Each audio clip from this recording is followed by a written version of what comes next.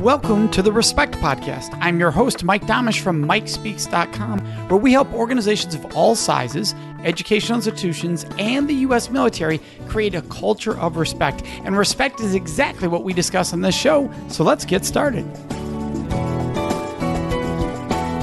Alrighty, welcome to this episode. We have a special guest, Caroline dePosada, who is founder of Be There Even When You're Not. She is a seasoned professional, and she is a speaker, a writer, an attorney, wife, and mom to 3 boys. So Caroline, thank you so much for joining us. Thank you for having me. Oh, our pleasure. And we're all about respect. Today we're going to talk about respect and how it plays a role in being present in the work you do. So if you could tell everybody what Be There Even When You're Not is about. Be There Even When You're Not is a movement encouraging professional parents and divorced parents with strategies to communicate and stay present in the lives of their children. Basically, I want them to be able to have the relationships they long for and that they deserve. But it's difficult to do that when you're traveling all the time, or you only see your children every other weekend, or you live in a different state. But there are ways to do that. So what inspired you to go down that path? So my father was a motivational speaker and a global best-selling author, a consultant, and he was on the road 80% of the time. In addition to that, my parents got divorced when I was just 2 years old. So my father and I didn't really have a lot of face-to-face time together, yet we were very, very close. He always found a way to be present in my life.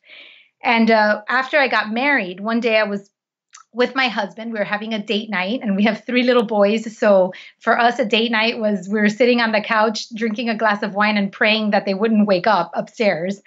And we got to talking, and we started talking about being a parent and my parents and his parents. And he said, you know what? I don't understand. I don't understand how you could be so close to your father. I mean, I love that you're close to him, but he was never around. How did you create that relationship?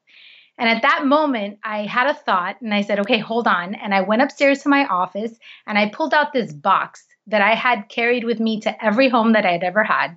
And when I brought it downstairs and I gave it to him, he says, what is this? I said, open it.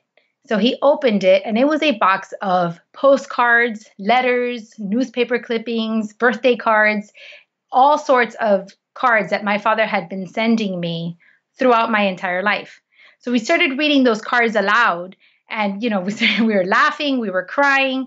And my husband looked at me and he said, I finally get it. Your father may not have been there, but he was there every step of the way. And in that moment, he said, Caroline, you have to teach divorced dads how to be there even when you're not. And I just loved that phrase. And that was when I was born.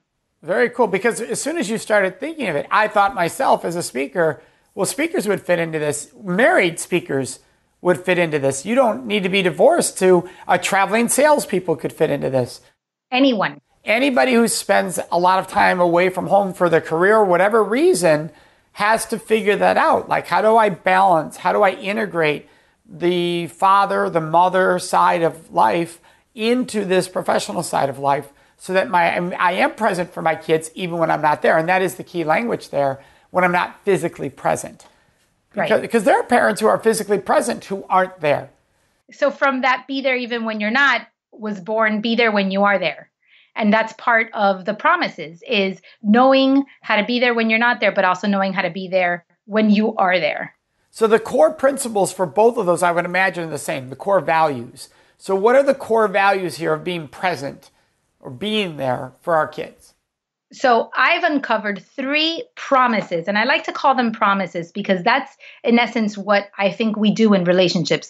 We make promises, and part of the problem that we have is sometimes we don't know how to keep those promises.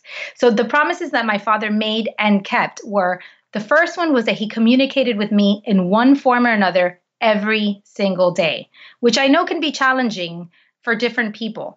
But wherever he was, anywhere in the world, he called me every day. And he sent me postcards from everywhere he was in the world. And then eventually that turned into emails. And so I had a form of communication with my dad every day up until he died. The second promise that he made was show up when you can, which goes to be there even when you're not. Now, my father wasn't able to be at every event or see me every day or tuck me in bed every night. But what he did do was any opportunity that he had to show up to one of my events or something that was important to me or just to see me, he took advantage of that opportunity. And we had to develop systems in order to do that. I mean, he put me in his calendar as a requirement. I would fit into his calendar and he'd tell me, okay, what day do you need me to be there? And if he got a speaking engagement on the day that conflicted with me, I came first. What he ended up doing was when there were conflicts that I couldn't come first because the other conflict came first, he did what I like to call expected surprises, which is he'd fly into town on a Tuesday and he would take a cab and show up at my school and take me for ice cream or just to have a chocolate chip cookie. Or he'd take the red eye so that he'd make it to the party that he told me he couldn't make it to. So he was always showing up in one way or the other. So let's pause on that because I think that's incredibly powerful, obviously very connecting, meaningful for your relationship. I can hear some people thinking right now, though, in their minds, wait a second, I don't have the financial ability to do the kind of things you're describing, to fly in last second. Your father was very successful and it was an amazing impact he had on stage for millions of people's lives. So for somebody sitting here going, what if I don't have the ability to fly in and surprise? To be able to do that, maybe the next two promises do that, I don't know. And so maybe I'm jumping the gun here. No, actually, my father is very successful, but he wasn't always. There were plenty of times that he was struggling in the beginning. As you know, being a speaker is quite a journey, and it's not always profitable. So there were times that my father wasn't in a financial position to be taking elaborate trips or anything like that. When I talk about flying in his particular case, he happened to live in the same state as I did. He lived in the same city as I did. So he was flying in home, and that's why, traveling is part of his career, and that's why he'd be able to fly in. But the point of showing up when you can, it fits within your scope of means. So maybe showing up when you can means you have to show up on FaceTime. And being there on FaceTime is absolutely, totally acceptable. It may mean that if you don't live close to your children or close to the people that you want to be with them, it may mean that the annual vacation you do intend to make is to see that person. So it's within your scope and within your means. There is no, and this is the thing about relationships, we all like to hear formulas. We all want a formula that can work, but there are no formulas in relationships. You do the best that you can. The point of it is the consistency and the communication that you are my priority. I want to be with you in whatever way I can be. Yeah, and this is an important one because this could apply to partnerships. This can apply on many levels. I was at a program once and they said, if you're in a marriage and the two of you do not appear to be the priority, kids will learn that their relationships going forward, their kids trump their relationships with their partner, who they created the kids with. So I think this also plays into, do you do this for your partner, right? Because absolutely. There's so much value in that. So that we're talking divorce, but those who are married, your kids need to see that you are each other's priorities and they are here because of that. Yeah. And I often laugh because especially for speakers, when you're married to a speaker, life can be very tough because you're the one at home, you're the heavy lifter. And you're the one that's dealing with the burden of a day to day. And sometimes showing up when you can, in my opinion, is showing up to town and on the day that you're in town, buying your spouse a massage or a day off or taking that person on a date. I mean, there are so many ways to show up. I often talk about the 5 love languages because the 5 love languages is an incredibly insightful book teaching you how to speak your spouse's language. And we were talking just about spouses. I mean, I tell my husband, if you want to tell me you love me, make the bed in the morning. That tells me you love me. When he makes the bed in the morning, he's showing up. So it's showing up in the ways that you can, in the language that your spouse understands, in the language that your children understand. And it's putting your part. But again, we always go back to the basic, which is you're communicating that priority. The person that you're communicating to has no doubt in their mind that you would do anything and everything for that person. Well, I love what you just said there. You're communicating that. Because I know parents who say, well, I was making a priority. I was doing this and I was doing this and I was doing this. And do your kids know that? Well, I never told them. Which means they might not be seeing the same things that you are expressing at all. They may be blind to what you're saying because that's not something they're picking up on. So I remember once when I caught myself saying to my kids, this is years ago, give me a few minutes. And then a few minutes would be 30 minutes. And I caught it because of a speaker I heard. I caught it and said to my kids, if I'm not there when I say in a minute, you get this, right? It was something they would want, right? It could be something small, but something they'd want. So they would hold me like, all right, but what's funny is you never had to, because you were in your head going, well, I'm not about to give that because of not showing up in 1 minute. So I'm going to be there in 1 minute. What it does is it's forcing you, but it tells your kids how serious you are. Absolutely. Like, this is how serious I am. There'll be a penalty to me, right, if I don't live up to my word, because that's how important this is to me. Yes. And that takes me to my third promise. Make them a partner in your journey. A lot of times we tend to make our spouses our partners in our journey, and sometimes we fail at that too. But with our children, I always say, how often do we communicate to our children what we do for a living, whose lives we impact, what is the purpose of what our work is, why are we in the careers we're in, what are our financial struggles, what are we anxious about, what keeps us up at night. Now, sometimes we want to shield our kids from our problems, but oftentimes I find that the more honest and open you are, and the more you communicate and make your child a partner in your journey, the more they understand why you say, give me a minute. They understand, they get it. We're all living this life and going through this journey, and they're a part of it. My father used to tell me that by me staying at home and just doing my homework and sacrificing my time with him and letting him go out and speak to the world, I was indirectly impacting the lives that he touched, because he would not be able to do what he did well if he didn't have my support. Yes. We've had that same conversation with our kids, that if your willingness to share your dad allows me to have the impact that I'm trying to have out there, making that difference we're working hard to make. Because you allow that. If my partner, my wife, or my kids, or something was causing where I thought I can't be doing this, then I wouldn't be doing this, because that's the priority, is family. Right. Now, not everybody feels that way. So it's different. There was one time and my father was traveling all over the world, and there was one time where they offered him a position in, I think it was Michigan, to be the vice president of Cargill. I don't know if you know that company. It's a huge company. And he was already the vice president of Cargill Latin America, but they had offered him that position, which had now moved to headquarters, which I believe is in Michigan or Minnesota. And that was where I drew my line. I said, I can't have you living in another state. I can't do it, because I don't see you as it is. And if you move to another state, I'm never going to see you. And he declined that position. He did. That was the one time that he said, I cannot do this. I have to give this opportunity up. And he did.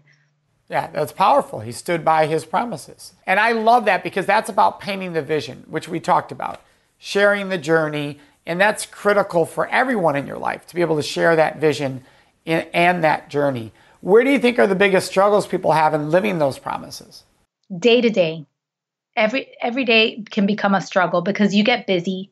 Because the one struggle that I find with divorced parents, the biggest struggle that I find is when the other parent doesn't cooperate, when the other parent doesn't allow you to talk to the child, or sabotages you to the child, or interferes with the relationship. That is a real struggle. And I mean, there's even a legal term for it, which is parental alienation. And it goes from minor to really extreme cases. And that is a real struggle. But other than that, there's the day-to-day, because it's hard every day to be communicating I love you when you're busy and you're worried and you have to be on a plane and the kid is going to sleep at 7, but you don't land until 8. It comes with challenges. It really does. Yeah, or it doesn't land right on time. It lands. Obviously, we're not here at all. Right. But it doesn't land for 5 hours, and that game you were flying in to see happens without you there. These are all possibilities. These are real possibilities. Yeah, and I have friends who said, oh, I'll never miss one of my kids' events. And I said, you better be careful there, because you don't have full control over that. To tell your kids I'll never miss, when that plane is stuck and you have no way to get there due to weather, you're better off to say, I'm going to always do my best to be here. Because that's a promise you can fulfill, versus I will never miss. You could be in the hospital. I mean, anything could happen that could cause you to miss. That's right. And I think that the being there even when you're not, allows children to understand that if you're not there, it's because you absolutely cannot be there, but you are there because you're their partner, because they know you love them, and because you're supporting them. I remember there was a time when I was in a debate competition. It was for the Constitution, and my father was booked to speak in Colombia, and it was the championship, the national championship. I was going to be arguing in front of the Supreme Court judges, and it was such a big deal. And all of the kids' parents were going, and my dad couldn't come because he was in Colombia speaking. But on the day of the event, we had scheduled, and at that time we still had public phones, by the way, and we had scheduled the time that we were going to talk on the phone, and so that he can call me and wish me luck and so on and so forth. And there was a girl on my team that was having a literal panic attack, anxiety attack, and said, I cannot compete. I cannot be on this competition. I can't do it. And when I used that time that I was supposed to call my dad, and I called him and I said, Dad, this girl's in trouble. She's having a panic attack. She can't go on the competition. She's hyperventilating. And he said, put her on the phone. And my father spent an hour on the phone with her, calming her down and giving her the tools, because he was a sports psychologist, so that she could compete that day. And we won first place in that tournament. And I always think to myself, one could argue that he was there. Right. Absolutely. He was. He may not have been physically there. Right. And what's the most outrageous thing your dad did as an example of being there? The most outrageous thing was when I was, I think it was about 8 or 9 years old. I had this stepfather at the time that wasn't great. He did interfere tremendously with the relationship, even though my mom did her best to shield me from that. But my stepfather wouldn't even allow my father to step in through the door of my house. He wasn't allowed to call my phone line. He wasn't allowed to walk in through the door. It was a little bit contentious. And on one particular day, it was my weekend to be with my mom, and we had spent the day organizing my closet. We'd been cleaning the closet, and my closet looked absolutely beautiful. And when it was time for my dad to call, he called, and I answered the phone. He said, what did you do today? And I had my own private line in my room so that I could talk to my father, because this guy couldn't even call my house. It was that serious. So he calls my private line. I get the phone, and he's like, what did you do today? And I said, oh my God, Dad, I'm so excited. I cleaned up my closet, and it is so organized, and it looks beautiful. And then I remembered that he can't see it. And it made me so sad. I mean, I didn't choose that, right? So I was like, oh, I wish you could see my closet, but I know you can't come in I know you can't come into the house, so don't worry about it. My dad said, oh, I know, honey, but you know what? I'm sure it looks great, and you're going to have to get to bed because you have school tomorrow. So go to sleep, and I'm sure your closet looks wonderful. So we hung up the phone. He said, I love you. And that was it. Well, 30 minutes or 45 minutes later, I had brushed my teeth. I was in my pajamas in bed, and I hear a knock on the window. And I got scared at first. So I kind of peeked through the window, and I see my dad's huge hands and his big smiley face looking through the window, peeking in. And when I opened the window and I said, what are you doing here? And he said, well, just because I can't come into your house doesn't mean I can't see your closet. So through the window, I opened my closet, and like Vanna White, I showed him all how organized my dolls and my toys and all my shoes and clothes were. And in 30 seconds, he was gone. But I knew that he was always going to be there for me no matter what. So curious, just I can see people wondering, how long before your mom found out about that story? I think it was years. I was just going to say, yeah. I don't think she found out for years. But let me tell you, my mom ended up having a very good friendship with my father, because she realized how committed he was to being my father, and she was wonderful in allowing me to have that relationship. And Caroline, we've been talking about your dad, but you haven't said his name. I know him because I've got to see him speak, and his books are powerful. True. But yeah. So do you want everybody to know, because they might want to look up his books. They might want to, because while he's no longer with us, certainly they can get his brilliance still. Absolutely. His name is Joaquin dePosada, and he is most known for his book, Don't Eat the Marshmallow Yet. And he has a series which includes Don't Gobble the Marshmallow Ever and Keep Your Eye on the Marshmallow. What was the most difficult thing you had to do to respect your dad? I had to respect my dad's decisions.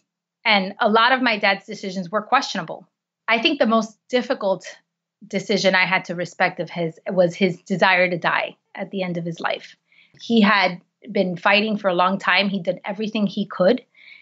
And at the end of his life, when he was done, he was tired. I had to respect that he wasn't going to fight anymore, and that he was that his time here had was done.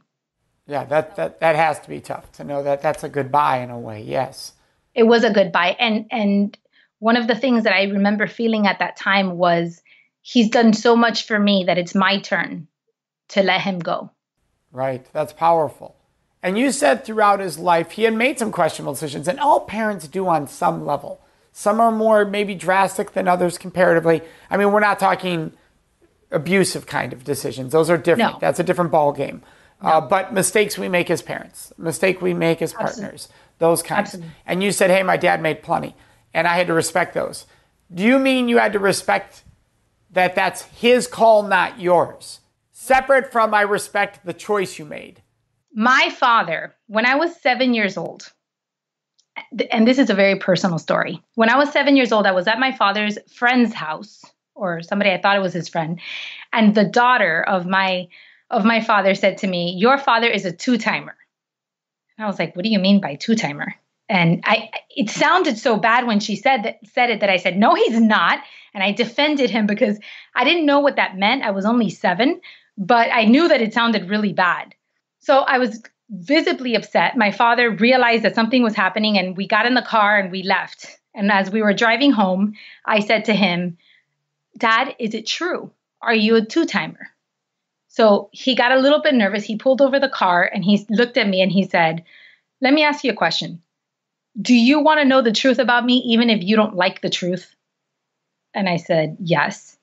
And he said, "Well, the truth is that, yes, I have 2 girlfriends. It's the truth."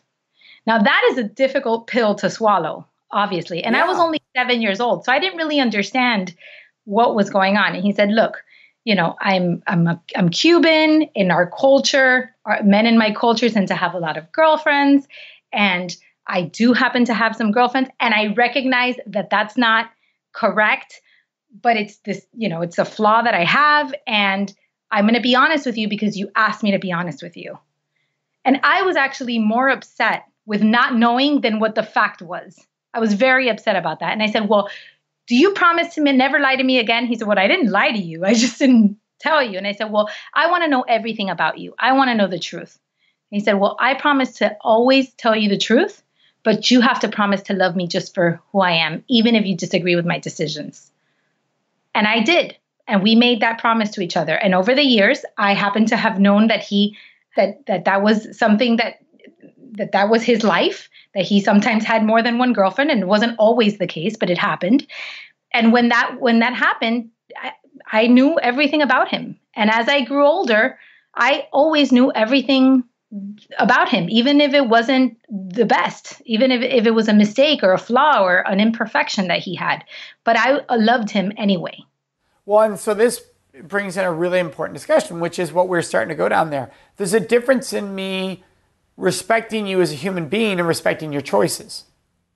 Well, my mother taught me to love my father unconditionally. That time when that happened and I found that out, obviously I realized immediately that my parents' divorce probably had something to do with that.